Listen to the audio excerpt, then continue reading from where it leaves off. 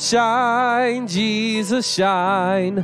Fill this land with the Father's glory. Blaze, Spirit, blaze. Set our hearts on fire. Flow, river, flow. Flood the nations with grace and mercy. Send forth your word, Lord, and let there be light. As we gaze on your kingly brightness, so our faces display your likeness, ever changing from glory to glory. Mirrored here, may our lives tell your story. Shine on me, shine on me. Shine, Jesus, shine. Fill this land with the Father's glory. Blaze, Spirit, blaze. Set our hearts on fire. Flow, river, flow.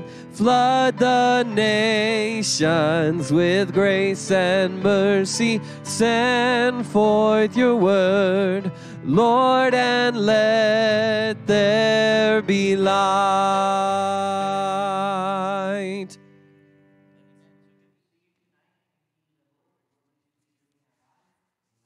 Some people are excited because it's summertime and school has let out, so exciting days there. I know that we're excited over at our daycare as well. We got summer camp started up this week. Excited about it. They had chapel in here earlier today. Just some neat opportunities to be able to plant the seed of the gospel in the hearts of folks, and excited about our summertime ahead. And tonight, we think about the opportunity. We just had sung about that idea about shine, Jesus, shine. And we need Jesus to shine continually in our hearts.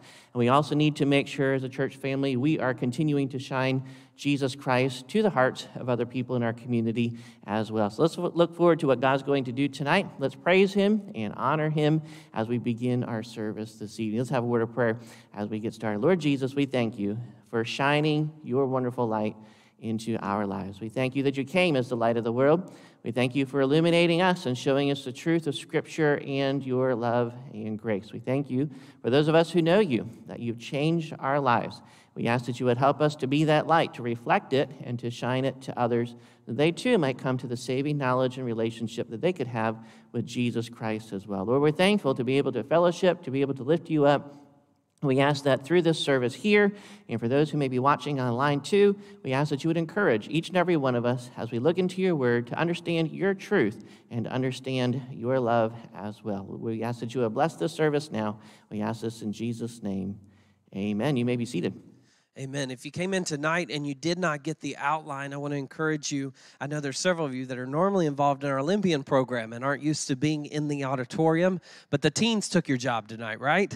And so anyways, we're glad that you're a part of our service in here, but those outlines are available in the back. You can pick one up. It'll help you follow along with tonight's series that Pastor's been going through several weeks on America's culture crisis, and so I know you'll enjoy the study. It gives us a tool to help us answer other people's questions that we come in contact with in our community that are seeing a lot of what's going on in America's culture. So pick one of those outlines up. Of course, those are available online. Some of you bring your device to church or you're watching online tonight, and you can go to odbc-church.com, and there's a place there where you can find tonight's outline to follow along. And then I do want to remind you, at the close of the service, we'll spend some time in prayer. And so if you have a connecting card, there's some available in the seats in front of you. You can fill out your prayer request, and we'll get that from you at the end of the service. Or if you're watching online or you want to go fill it out online, it's connect.odbc-church.com. There's a place there once you fill it out at the bottom for prayer requests.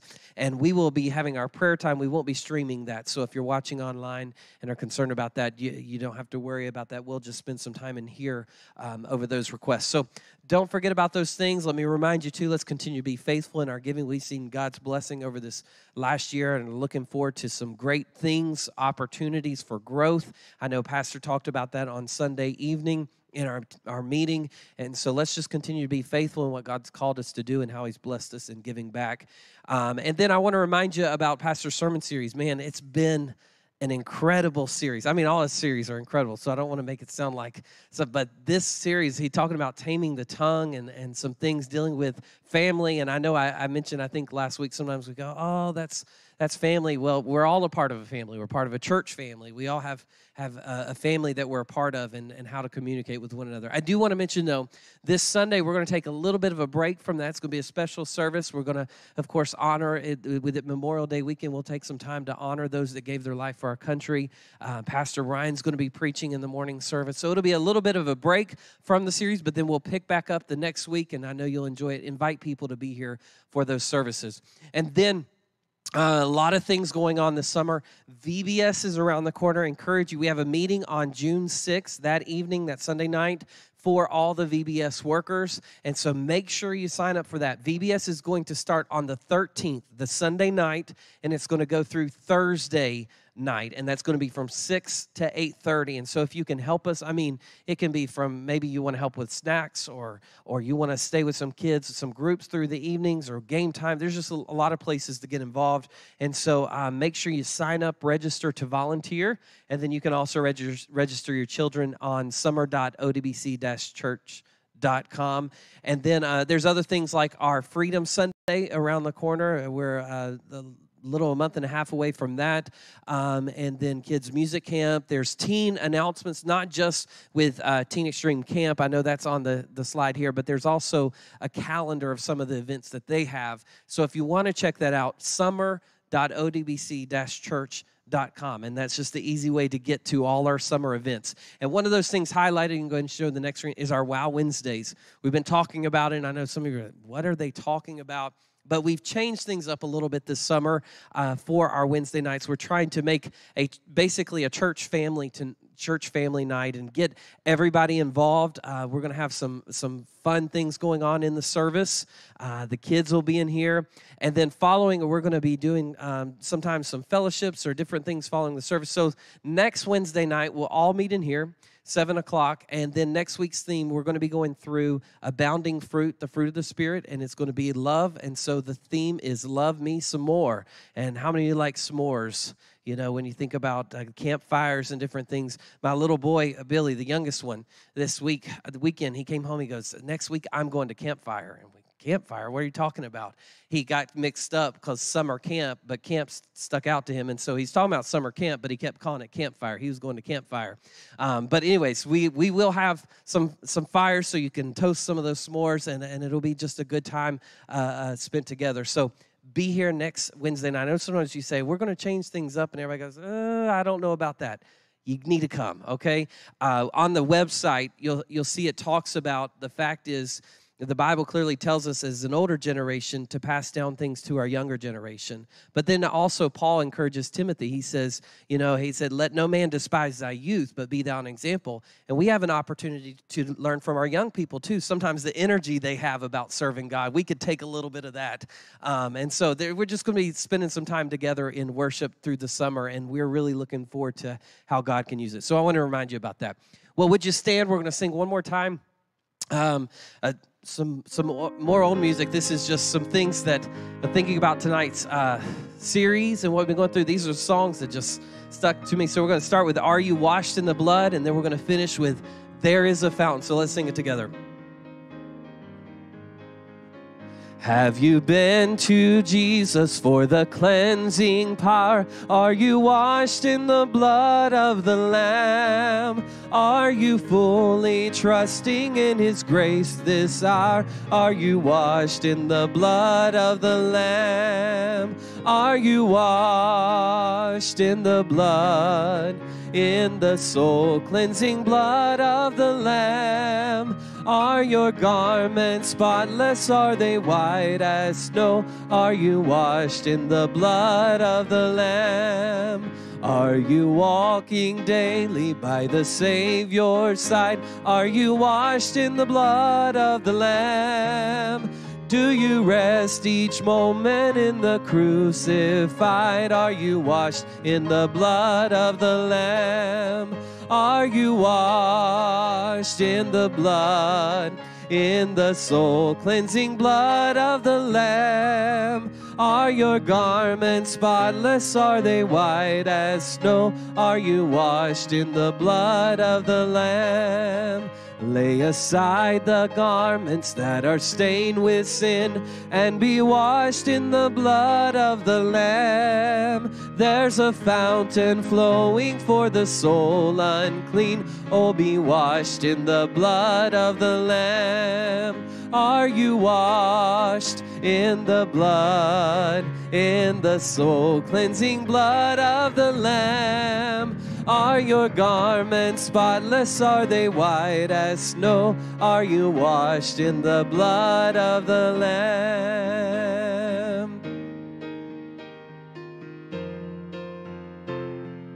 There is a fountain filled with blood, drawn from Emmanuel's veins, and sinners plunged beneath that flood lose all their guilty stains, lose all their guilty stains, lose all their guilty stains.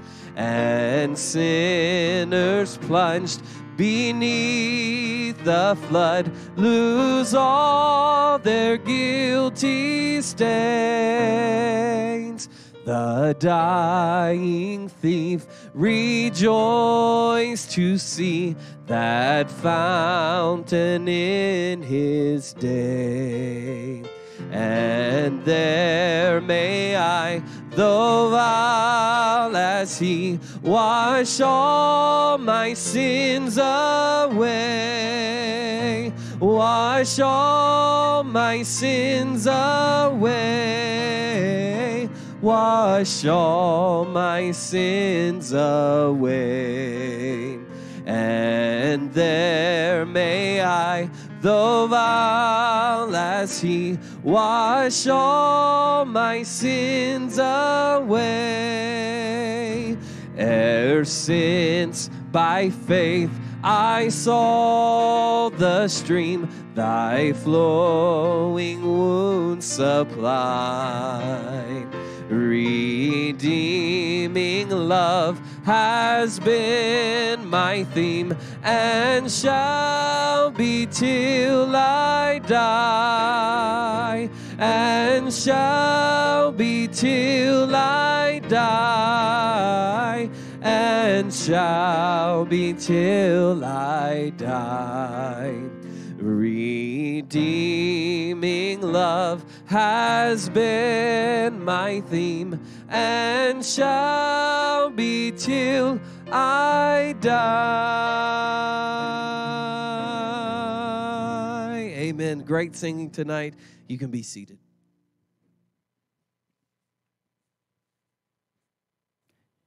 Amen. If you would open your Bibles tonight, we're going to start out in Leviticus 18 and verse number 22. And I hope you have your hand out. We're going to be looking tonight at this subject, America's homosexual movement.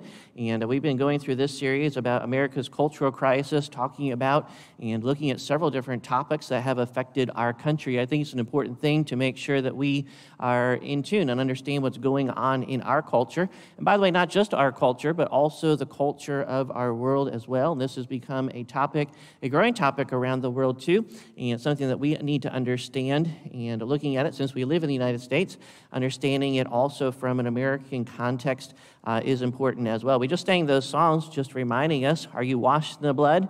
And there is a fountain. And understanding when it comes to this subject of homosexuality, is there forgiveness for it? Absolutely. We need to understand that from Scripture too. In fact, I'm going to wrap up our study tonight looking at that very fact. But Leviticus 18 and verse number 22 is where we're going to start out. And the Bible says this, thou shalt not lie with mankind as with womankind. It says it is an abomination. We look at this here, of course, in the context, speaking especially to a male headship there when it comes to the description.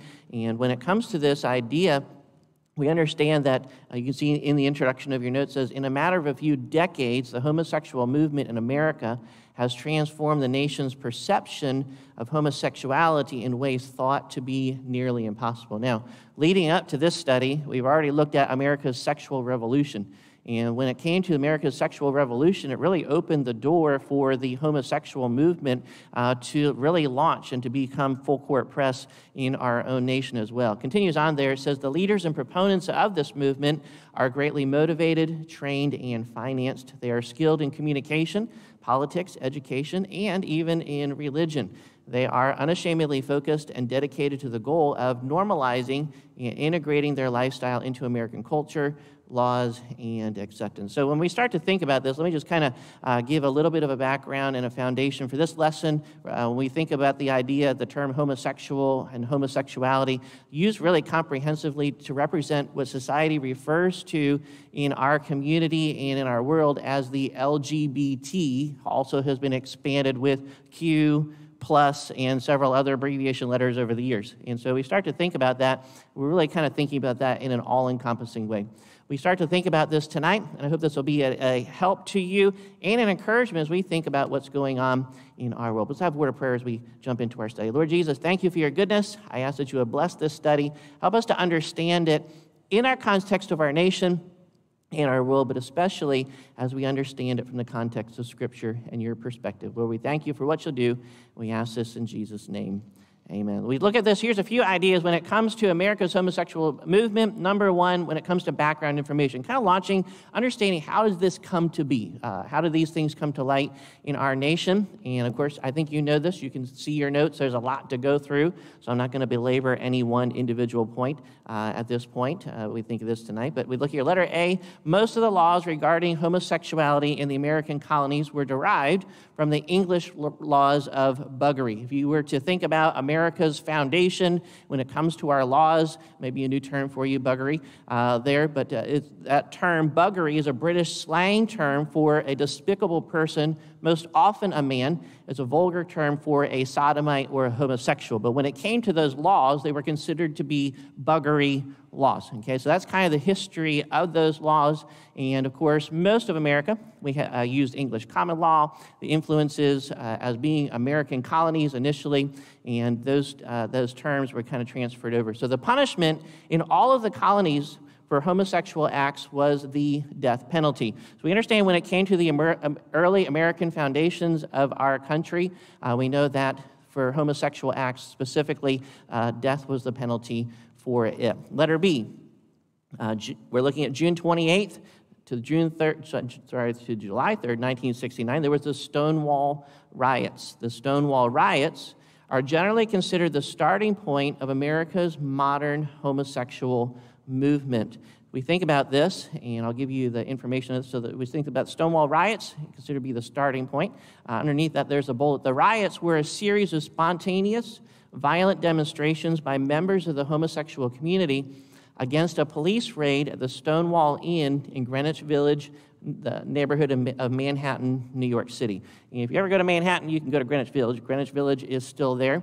And it's kind of considered to be like ground zero for the homosexual movement, especially in New York and in our country itself. Of course, if you look at even current things that go on when it comes to homosexual marches that occur in New York City, we can see that it sets the foundation. And even in recent news, this event, the Stonewall riots, have come up in recent news as well regarding New York City police officers, just in case you were wondering. Letter C, within 6 months of the riots, 2 homosexual activist organizations were formed in New York City, concentrating on rights for homosexuals. So we think about this, we can see oftentimes when it comes to riots and things that happen, oftentimes what happens is things tend to institutionalize. That did happen, and because of that, there were 2 homosexual activist organizations that did form after that event in 1969. Letter D, June 28th, 1970, not too long after that, was the very first gay pride marches that took place in New York, as well as other American cities. So we start to see as the homosexual movement starts to take a little bit of traction, it becomes institutionalized, we can see that there were some other rights or marches that took place, generally peaceful at that point in time in that way. Letter E, in 1989, a book entitled After the Ball How America Will Conquer Its Fear and Hatred of Gays in the 90s was written by Marshall Kirk and Hunter Madsen. And we think about that book as instrumental in helping to normalize and to give an idea about a strategy. In fact, that's the bullet underneath of that. This book became the written strategy for homosexual revolution in America. As we think about that revolution, you say, what did that book focus on? So we think about the strategy and the revolution that was to follow. We can see that revolution continuing even today. What does that look like? How was it described in that book? Number one, it focused on changing America's culture, not just its laws. And understanding that when it comes to changing a nation or anything that goes on, laws are important, but culture is important as well. And they focused, or that book talked about focusing on the culture and influencing individuals, not just the laws that represented, okayed, or limited homosexuality in America. Number two, it described the AIDS crisis as an insurmountable opportunity to establish homosexuals as a victimized minority deserving of America's special protection and care. Now, if you remember, if you go back to the 1980s, how many of you remember? You go back to that time, and the AIDS epidemic really started to come to fruition. And during that time, there was a lot of fear. There was a lot of questions about what AIDS was. How did it come about? What was going on with it? And when it came to that time, we can see through this book and during this period of time, because of the book and other influences, we can see how the homosexual movement really tried to change and to use AIDS as an opportunity to victimize or create a victim mentality for those and to cause essentially people to kind of have a pity mindset for homosexuals at that point in time. Number three, it advocated the need to reach out to liberal churches to become cultural allies. In fact, if you look at the LGBTQ, blah, blah, blah, blah, there's an idea about there, the idea of people who are allies of homosexuals as well. And when it comes to that movement, we can see how in the book, and even currently, we can see that there's a rise of churches who have also espoused the homosexual movement. In fact, you see this time and time again, many denominations and groups who have even ordained homosexual pastors and so on and so forth. And so we can see that it has taken root. Number four, it called upon the movement to portray gays as victims, not aggressive challengers. Of course, sometimes early on, homosexuality was considered to be a challenge to the culture, which it is. But understand, they really tried to change the narrative to portray homosexual folks as victims in the community as well. Number five, we're still talking about that book. Its authors argued, quote, for all practical purposes, gays should be considered to have been born gay. So when it comes to the idea that somebody is homosexual, to try to promote the idea that, hey, they had no choice. They are just naturally this way because they were born this way. So we see that narrative today as well. If somebody is homosexual, they're just that way because they were born that way as well. Then number six, it promoted a strategy that would make homosexuals look good and make victimizers look bad. That seems to make sense, right? So trying to flip the table over a bit and trying to make it more normal for homosexual lifestyles to be normal and anybody who opposed homosexuality to be the people who were the opposers and trying to subject those who were homosexual. Letter F there. Until the 1970s, both the American Psychiatric Association and the American Psychological Association held that same-sex attraction was a form of mental illness. And of course, we've seen that historically. A lot of things over time have changed, not just with homosexuality, but with other sins as well. And we talked about some of that stuff. Even we start to think about gender dysphoria, all those kind of things have been considered to be mental illnesses. Here's the bullet there. By focusing on the nomenclature committee of the American Psychiatric Association, here's what it says, the language was changed from mental illness to sexual orientation disturbance. Do we hear a lot about sexual orientation today? Yes, in part because when it came to these two entities, that nomenclature, which is a system of names used in an art or a science, it was changed. So rather than talking about it as being a mental illness, it was then changed to be sexual orientation. So that when it comes to description, that's how the APA, those two organizations refer to it. Letter G, underneath of that, historian David Eisenbach wrote, the demise of the sickness model is a monumental event in the history of the gay rights movement. So we can see how things have changed, and because of the demise of the sickness model in the transition of how we think about homosexuality, it has prompted our world to be able to change to accept the homosexual movement that has occurred.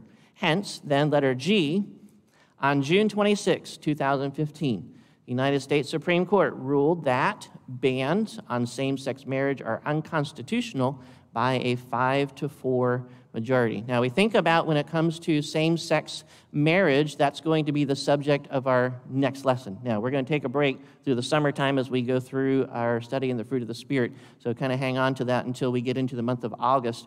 But we'll be speaking about and looking at the subject of same-sex marriage, looking at other topics as well, because we think about where we were. The previous study, America's sexual revolution, it really kind of propagated a lot of the things that are starting to happen now. Homosexual movement, we start to think some of the things I've mentioned to you recently. We'll talk about transhumanism. When it comes to the idea, New York has been considering a law that will make it legal for parents to legally marry their children, legal incest as an example. So when it comes to the sexual revolution that we've been talking about, it doesn't stop there. There's a lot of other stuff that's becoming normalized when we can start to change definitions. And so the initial idea of the sexual revolution did not probably have in mind all of these other ideas, but it has transferred and changed into all of these weird ideas. And we're assuming those weird ideas and trying to make them normal. So we start to think about that. Roman numeral 2. We think about some of these burning issues. When it comes to America's homosexual movement, what are some of the burning questions that we need to consider? Well, letter A, we have to go back to some of these ideas that were communicated, as an example, by the American Psychological Association, about books that have been written, the movement itself. Here's a question. Letter A, are people born homosexuals? So trying to ask this question, are people born homosexuals? Try to get some ideas about that. Well, number one, I'm going to give you a pretty simple answer. No. People are not born homosexual. In fact, there's no scientific evidence to suggest that an individual can be born with a same-sex attraction. So we start to think about that. It doesn't seem to be that it's possible to happen that way. Of course, the largest study on genetics and same-sexual behavior was published in September of 2019. And based on the genomes of the people that they did a report and study on, 500,000 people, the lead study author, Andrea Ganna, who's a geneticist at the Broad Institute of MIT and Harvard, said this: there is no gay gene. And so when it came to that study, scientifically, at least at this moment in time, they've not been able to prove that there's some type of a gay gene, if you will, or a homosexual gene that says somebody is born to be homosexual. So number two, biblical teaching reminds us that the consequences of the fall of man in Genesis 3 are so comprehensive that we should expect sin to impact everything about us, even what? Molecular structure. The fact is this: as being created beings and then the fall, I believe this, that you and I, we are not as smart, we are not as strong, we are not as fast. Obviously, we don't live as long as Adam and Eve and our forefathers when they were first created. And when it comes to those things, we understand that sin over time has certainly impacted us. So here's a couple of thoughts to think about. Letter A, in fact, if a genetic link explaining same-sex attraction is ever truly discovered, as Christians, we should be the least surprised. The fact is that when it comes to who we are, we have been changed when it comes to who we are as a people. And so sin has certainly taken a hold in the human body. Letter B, the discovery of a gay gene would not force believers to abandon or our biblical position on the sinfulness of homosexuality, nor would it nullify the clear teaching of Scripture or validate same-sex attraction. We understand when it comes to Scripture that Scripture is true. By the way, our perspectives on all of life need to be derived through Scripture. It's kind of a sad thing this last year. One of the things that we've heard time and time and time again was this expression, hey, we follow the what? We follow the science. Think about it. We have to make sure when it comes to science that science always needs to be interpreted. History always needs to be interpreted. Life needs to be interpreted how? Through the lens of Scripture. And so as we think about that, when it comes to life, we know that our position would not be nullified just because of a scientific experiment, as an example. So studies by Johns Hopkins University, Albert Einstein College of Medicine, Evelyn Hooker, who's a pro-homosexual scientist, and Masters and Johnston all deny there's any genetic link. They all agree that the connection between genetics and homosexuality is a wishful myth. So number 3 here, if sexual orientation is fixed from birth, why do some homosexuals switch to heterosexuality? Again, we start to think about the LGBTQ plus all the different initials that are there. As we think about that, there are some people who switch, if you will. They are homosexual one day, and then at some point on, they decide to be heterosexual, or change again if they wanted to. So we think about that. If they were born one way, why do they continue to change? Number 4, what about identical twins, of which I happen to be, but with the exact same genes, where one twin is heterosexual and the other is homosexual? So to think about twins, as an example, if they were born being homosexual, why is one heterosexual and another one could also be homosexual? So in that case, we think about it, especially if they have the same gene. So one final question is, how is the gene passed on when homosexuals cannot reproduce in that way too? So when it comes to that, in the long term, we know that homosexuality, there is an end. It does not produce an offspring. Letter B, if there is no certain genetic link to homosexuality, then what are the possible causes? These are things that we have to take in and to understand. We've been trying to understand this in a sociological type of a way, trying to understand why is it that homosexuality is on such a rise in our country and around the world. Well, there's several different things we can consider. Again, these are just simple factors, but number 1, parental factors. When it comes to rearing our children, we have to make sure that we rear our children and to encourage them in their relationships as well. We think about this when it comes to parental factors. Oftentimes, some of the things that they say could be linked to homosexuality, could be absent parents, abusive parents, and disengaged fathers. We also look at this, a smothering and a domineering mother can also be a relationship in a home that can contribute toward a child becoming homosexual. Number 2, I'm not saying they have to, but these are some of the factors. Number 2, developmental factors, failure to bond with parents in a healthy way. Oftentimes the children do not have a healthy relationship with their parents. It could lead them toward becoming homosexual. What about sexual abuse? I think this is one of the big ones as well in our culture, in our world. We can see this happening a lot in our society.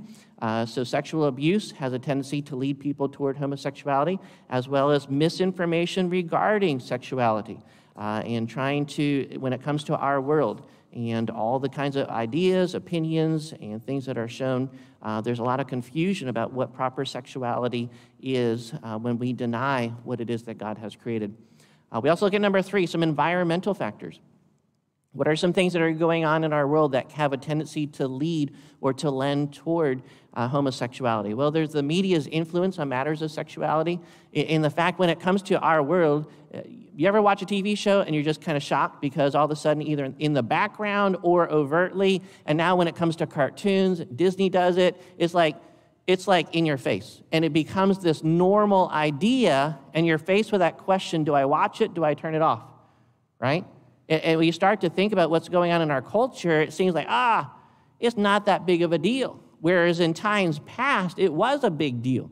And so we become more numb to it over time. So the media's influence, what about society's normalization of homosexuality as well? It seems to be pretty normal in a lot of ways. Let me just ask you a question. How many of you know or have met somebody who has claimed or is homosexual? Let me see your hand. Okay, most of you. Okay, it used to be rare for some people that way, but understand when it's becoming much more prevalent. Most of us know people who have been or are homosexual as well, so it's pretty normal. And then also influence of friends and or family members toward homosexuality. So where once it was something that was more taboo, it seems to be much more acceptable today. Letter C, what about the homosexuals' call for tolerance? Tolerance. Once you think about this, When it comes to the idea, oftentimes homosexuals will ask us to be tolerant of their lifestyle. Let's kind of follow the logic a little bit about this. This is really a play from their playbook that we just read about or talked about just a few moments ago. Number one, those who are most likely to demand tolerance are not willing to tolerate those whom they believe are intolerant. As an example, a lot of the push today is against traditional marriage, against churches that preach the truth about proper sexuality based off of Scripture. And so when it comes to that, they will ask us to be tolerant, but at the same time, many times we can see that homosexuals are not tolerant of Scripture or Christian truth. And so when it comes to these, if you will, it's supposed to go both ways, if it were that way. But number two there, they discourage a Christian's intolerance on homosexuality. It's kind of the point I was making there in the previous point. Yet they do not tolerate many things, including rape, murder, racism, pollution, etc. So it's kind of like this idea, like, okay, general culture is supposed to approve of this. We're supposed to be tolerant of this sin and this idea. They wouldn't call it a sin, obviously. But when it comes to rape, murder, racism, they say, oh, well, those things are off limits. We shouldn't tolerate that. And so you have to ask that question, at what point do you stop? It's kind of like going back to the sexual revolution and all these dominoes that are lined up. And for somebody to say, well, this is right and this is wrong. Well, which one's right and which one's wrong? Do we just vote on it in our culture and society? Or does God have some moral absolutes that are taught, which is, by the way, what we believe? But when it comes to these ideas, we need to understand that there seems to be a wish and a desire to be tolerated, but oftentimes there's an intolerance that is communicated by the homosexual agenda. Number three, we don't tolerate good. You ever think about that? We don't tolerate good. In fact, we're going to be looking at the fruit of the Spirit next week. We think about that and think about there's no law against the fruit of the Spirit, right? If you were to go to any nation in the world, there's not going to be a law that says you're not supposed to be loving, kind, good, right? So there's not laws. We're not supposed to be tolerant against things that are good. So only things that are negative or evil have a tendency to be asked to be tolerated. Whoever heard of tolerating something good? As an example, I love my wife, so I tolerate her, right? So understanding that said, that would be a ridiculous statement to make. I love my wife, and so I don't tolerate her. I love her. I want to be with her. And so in this sense here, this tolerance argument is an implicit admission that homosexual practices are not good. So we think about the logic of this idea for tolerance, and we have to be careful with that and just make sure that we understand it. Of course, it does play into the idea earlier that we talked about as far as the victimhood mentality and trying to play on that and trying to create the other people over top of them as being the oppressor. And we see a lot of that when it comes to the cultural things that are going on right now, too. Roman numeral 3, some biblical insight, and we'll wrap this up tonight. Biblical insight, letter A. The biblical term for homosexual behavior is sodomy. We see that in Scripture, 1 Kings 14:24, and there were also sodomites in the land. They did according to all the abominations of the nations which the Lord cast out before the children of Israel. So we see that term in Scripture. Hence, number one there, the term sodomy is named after the inhabitants of who, or what city? The city of Sodom, whose homosexual perversion caused God to rain fire on their city. You can go back to Genesis 19 and read that story, and we can see how it was in verse 24. Then the Lord rained upon Sodom and Gomorrah brimstone and fire from the Lord out of heaven. So we think about why it was. If we go back to verse number 5, it uses the word no. And verse number 5 says these words in describing, and they called unto Lot, the Sodomites, the people who were there in the city, and said unto him, where are the men which came into thee this night? Bring them out unto us. Then it uses this word, that we know them.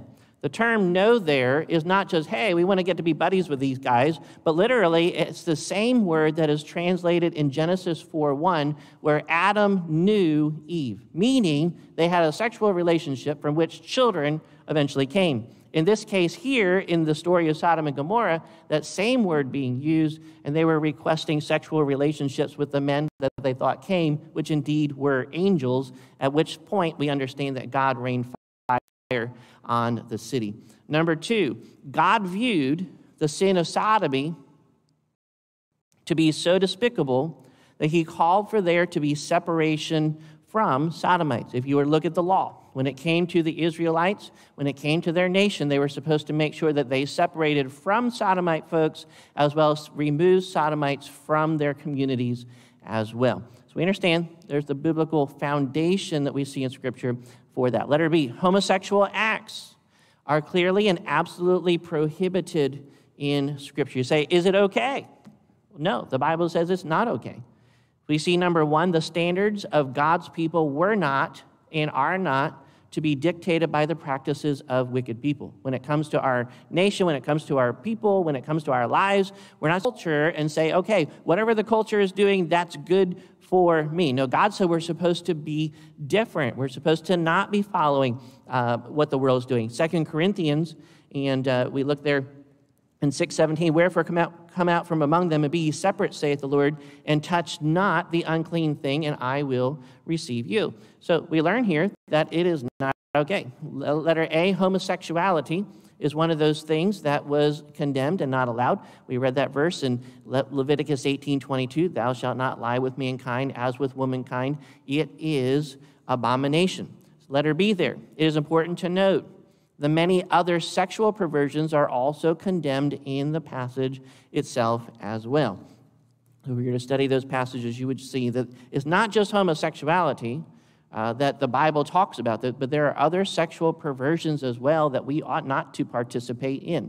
So because of that, every sexual relationship, except that between a heterosexual couple in marriage, is prohibited. So when it comes to sexual relationship, God has guide rails. God has rules, if you will, established for the protection of the marriage, the home, the first foundational unit that God has created in his world. God put it together. It's supposed to be protected, and yet mankind and Satan, because of sin, guess what? We try to destroy the picture that God made in us and for the Lord. Number two, in the New Testament, of course, we've been looking at some Old Testament passages.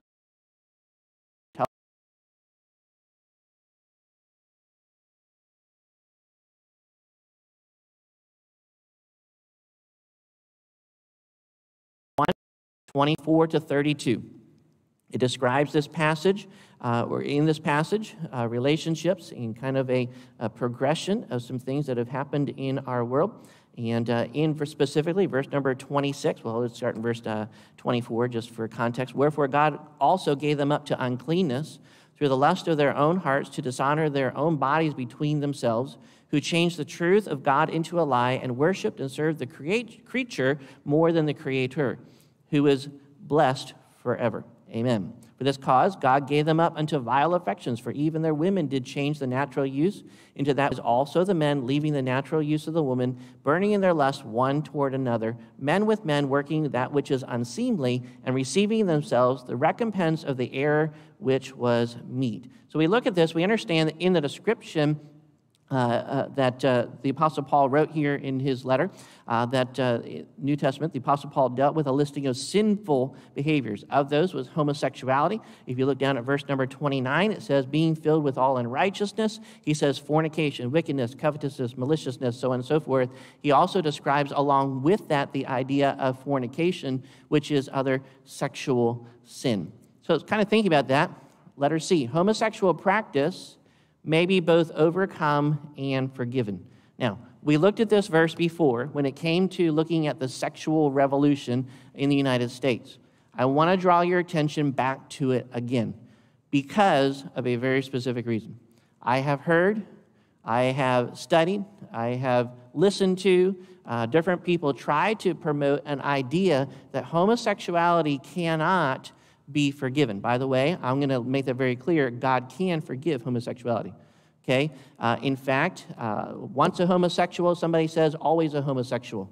It doesn't have to be true any more than one person has been a drunk and they've always been a drunk. Is there hope? Can God change a heart and a life? Absolutely. I'll say it this way. It's really interesting that as the layers of the onion of sin in culture get kind of systematically pulled back, there's the stigma that stands out. As an example, the conscience of the world used to be shocked when somebody got drunk. But nowadays, it's pretty commonplace. Or eventually, in time and in communities, people used to be shocked when somebody had an adulterous relationship or they were living with somebody before they got married. Now, it seems pretty much to be commonplace. And homosexuality is seeming to become commonplace, and newer frontiers of sin are standing in their place, such as we talked about, legalized polygamy, legalized prostitution, which, by the way, was debated and talked about in our own state legislature here in the state of Louisiana, even this past month. Understand, it is something that's being debated, it is something that's being talked about. And legalized incestuous marriage, as we've talked about just a little bit ago as well. So some churches wrongly preach and teach that homosexuality cannot be forgiven or changed because when they read into Romans 1:28 is that God gives them over to a reprobate mind, meaning their thoughts are evil and do not fit what is right, and therefore they cannot be saved, they cannot be converted. But we understand that God has something else to say about that. I will say this as well.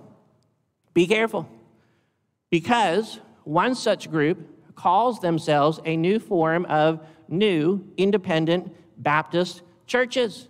And there are some, even in our area, one or two who've even visited our church over the last few years, but they are not independent, fundamental Baptists. If you want more information on them, I'd be happy to provide it to you.